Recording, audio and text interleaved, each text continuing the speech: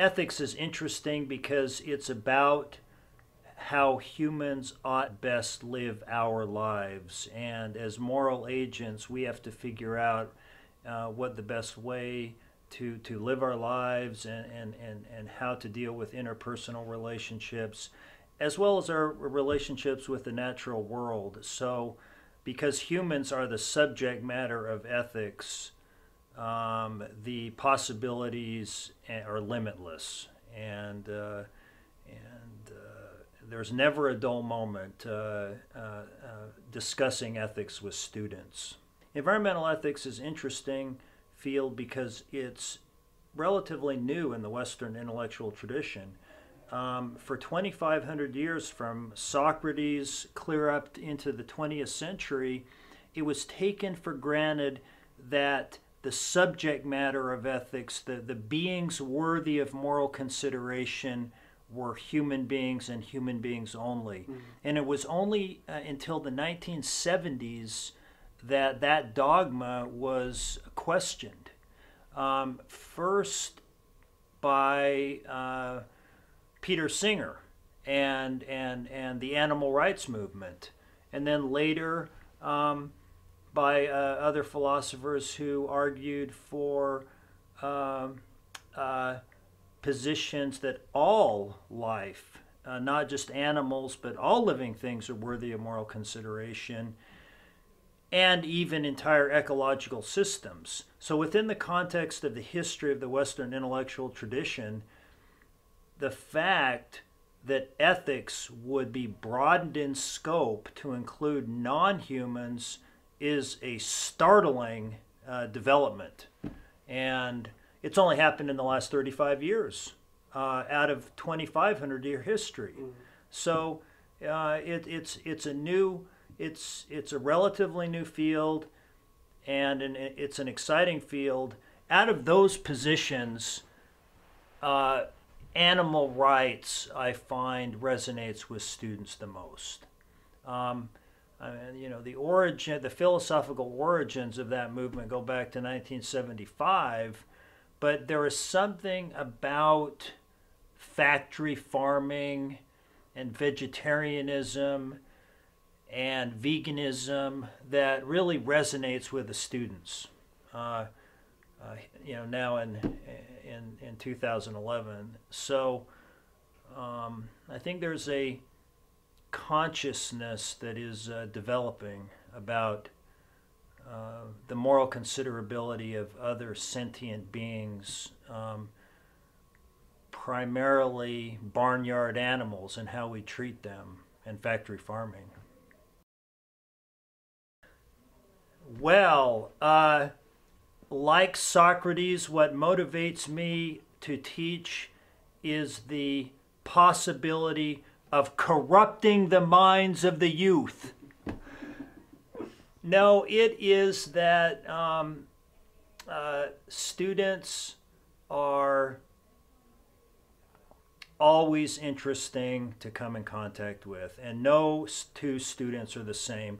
The faculty here at UVU probably tends to think, and I'm guilty of this a bit, we tend to think of the student body as one homogeneous canvas, and these people that come into our classrooms, we're all run off the same Xerox machine, right? Mm-hmm. Just mass produced, and they all think alike, and they all go to the same church, and so on and so forth. And when you get to know the students, you find out that that is amazingly false.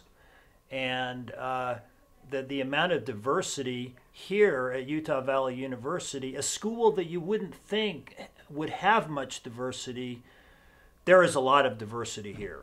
And so as I tell my students all the time, I just said this yesterday, I have the greatest job in the world.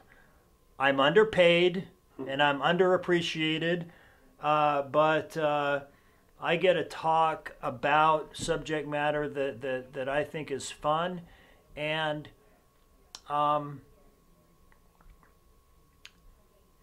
and to turn the students on to the wisdom of the Western intellectual tradition is greatly gratifying to me.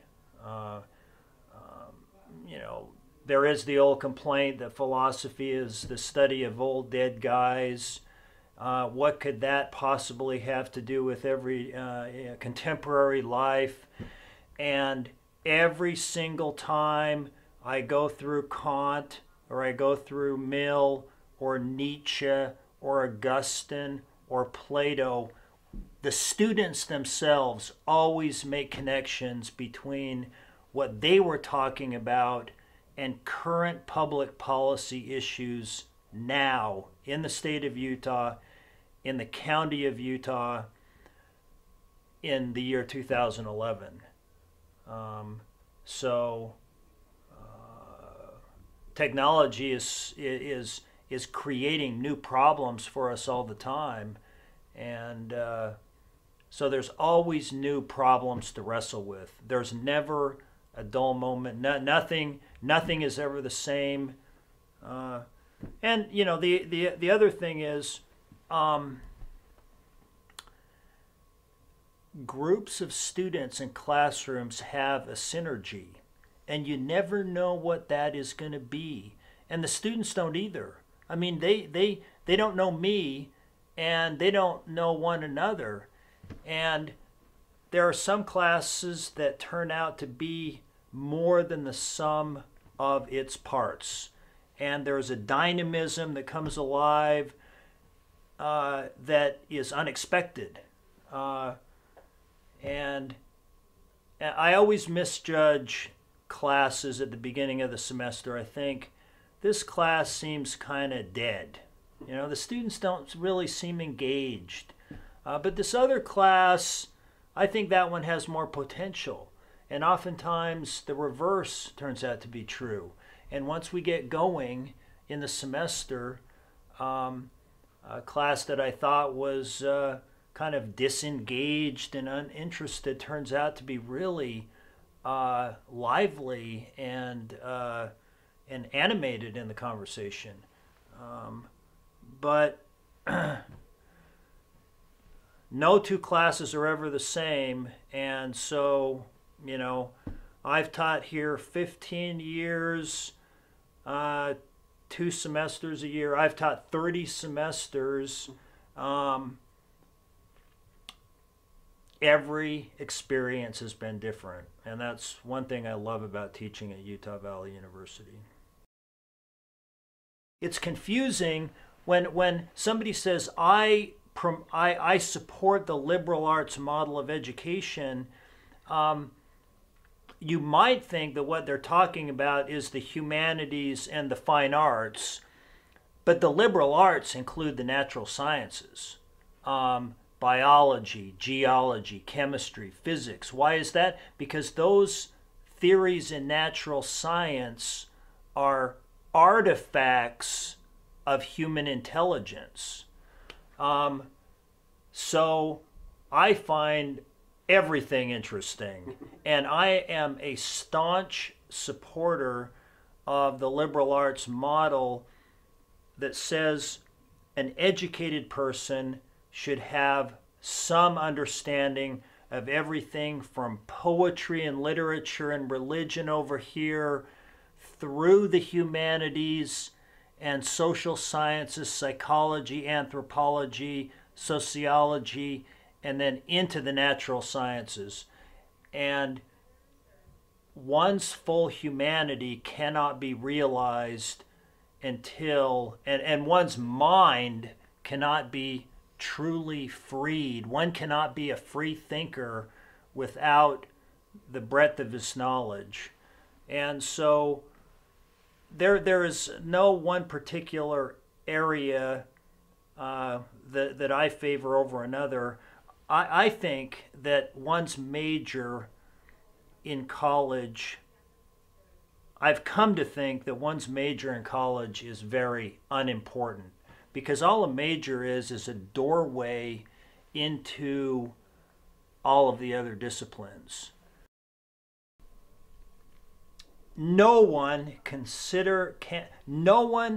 consider themselves educated if they don't understand Plato and the life of Socrates. So you've got to read the Apology, or the Socrates' defense of himself in the trial. Uh, and so Plato is foundational. And then to balance that out, I think that people should study the great anti-Platonist Friedrich Nietzsche. And so those two are probably two of my favorites, Plato and Nietzsche.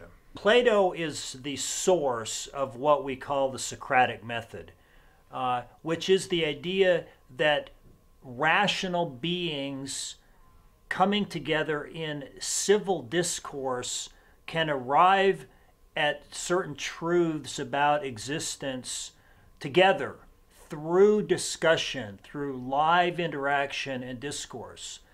And that is why I think it's very important, if you're going to do real philosophy, to be together in the same room, because it's hard to have Socratic interlocution mediated through the internet, for example. So to Plato we owe the idea that rational beings can come into conversation with one another, and through a give and take process arrive at some sort of truths. And the Socratic method, of course, is not just the foundation of philosophy and the humanities, but also our legal system. Nietzsche is important as the progenitor of my favorite body of ethical theory, existentialism. And that is, it's up to each individual to create meaning for ourselves. No one is going to create meaning for you and hand it to you on a silver platter. There is no external source of meaning in life, religion, citizenship to a certain country, because all of those things are contingent and can be taken away. So Nietzsche is important for coming up with this idea that to be a fully actualized individual, you have to create meaning for yourself, and only the individual is capable of doing that. That puts a huge ethical burden on each one of us, because if we complain our lives have no meaning, I have all these problems, I don't see the purpose in going on, it's our own fault.